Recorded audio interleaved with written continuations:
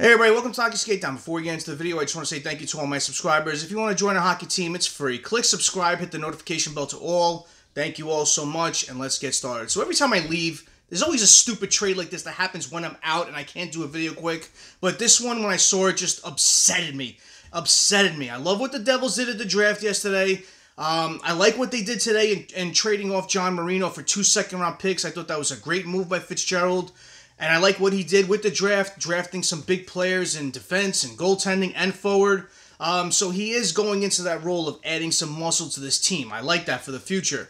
But to trade off two of your better picks for a third, fourth line guy, I don't get it. This is such a trade that is so upsetting when you see it coming across your feed. And, let's talk about it because it's just one of those trades where the Vegas Golden Knights won this hands down. I know Fitzgerald's trying to banking on the potential upside of Paul Cotter, but I totally don't get this, and I guarantee you, I'll say this right now, Alexander Holtz and Akira Schmid are going to take off with the Vegas Golden Knights. So if you're watching this and you're a Vegas Golden Knights fan, you won this trade today. I'm sorry. You got two potentially good prospects while giving up basically nothing. I know Paul Cotter was a fan favorite there, but yeah, they won this trade hands down. So let's talk about it in this video. So the New Jersey Devils trade Alexander Holtz and Akira Schmid for forward Paul Cotter and a third-round pick in the 2025 draft.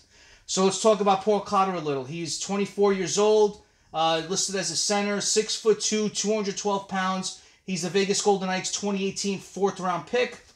He carries a $775,000 cap hit.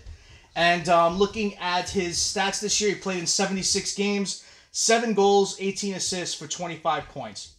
So he's basically a third or fourth line guy that you're trading away for two good prospects in Holtz and Schmid. Looking over at Alexander Holtz, he's 22 years old, right wing, left wing, 6 foot, 192 pounds. He was our 2020 first round 7th overall pick.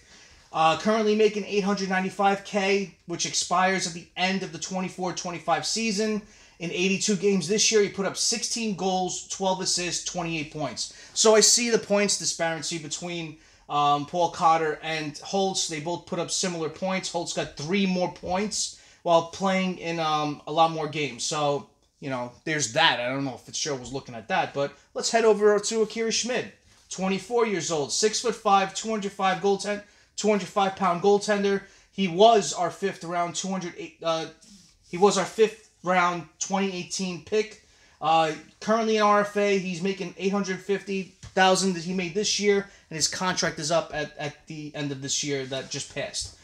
He split time between Utica and New Jersey for this past season, and with the Devils, he played in 19 games. He went 5-9-1, .895 save percentage, and a 3.15 GAA. So this trade, when you saw it coming across your feeds, I'm sure a lot of Devils fans were like, who's Paul Cotter?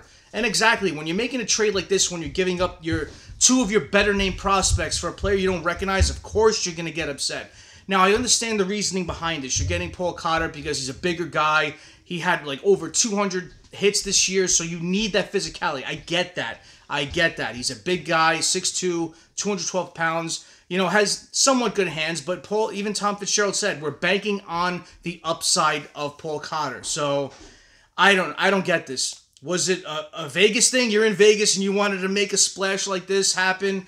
I just don't get it. I really don't. Looking at Alexander Holtz, he averaged around 8 minutes a night, playing on our fourth line basically, under a coach that we fired and got a new one. And, why didn't they just give him the year? See what he could have done under a different coach.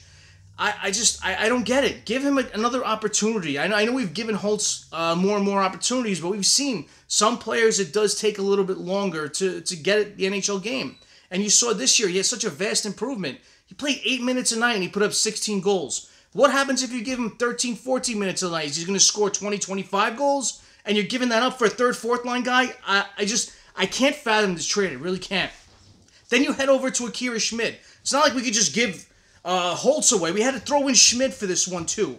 Schmid single-handedly won us the Rangers series a couple of years back.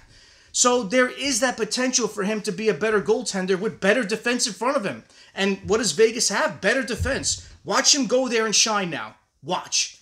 I understand that the Vegas Golden Knights were in a situation where they needed a backup goaltender. They just traded away Logan Thompson today. And they got a good one in Akira Schmid. I guarantee you, if you give this guy some time, this guy is going to be good for them in the future. And Fitzgerald just lost his trade today. I'm sorry. He lost his trade. I liked everything he did today. I liked the Marino trade. I like what he did with the draft. But when it came to this, I can't even think of a reason to do this video of why it'd be good for us. I understand what Paul Cotter brings. We need that element on our team. But you're giving up Holtz and a goaltender for nothing. I don't get it. Why not throw more into the trade and try to get Barbashev from them? The Vegas Golden Knights are up against the cap. Why not try to do that? Maybe they wanted to free up some money to sign Jonathan March or so. I don't know. But I don't get this trade today. I don't understand this trade. I saw it. I tried to reason behind it. I looked up Paul Cotter because I've seen him play, but I'm not too familiar with his background and what his stats are and all that. I had to look that up, but which I'm sure a lot of Vegas fans don't know of Holtz or Schmid too much, so they had to do their due diligence with that too. But, us knowing Holtz and us knowing Schmid and what they're capable of, if they're giving more of an opportunity, you give them more time. What happens if their numbers got better? And I don't know. I just don't get this. I have a feeling that both of these two players are going to go to Vegas. They're going to have a hell of a career. I have that feeling. Or they could be total busts. I don't know. But, with Holtz had a soft spot with us fans. We were rooting for him to get more opportunity to play. To show what he can do given more minutes. 8 minutes a night, and you're putting up 16 goals. I don't get it. And Schmid too. Schmid, I could understand. His numbers were low this year. His save percentage and his GAA and his save percentage weren't as good as it was since that whole playoff run we had against the Rangers. But man, since then, he's had a fall off. But what happens if he has another opportunity somewhere else and he plays better? And that's what happens when you want with some of these trades. You want your players to go off and get a better opportunity with the change of scenery. Maybe they could revamp their career, and I don't know with this. I don't know. This is one of those trades where you try to justify why your GM would do that, and, I've stuck it up for Tom Fitzgerald in every single one of my videos, but in the comments, I am not going to in this one, because this trade I am not a fan of.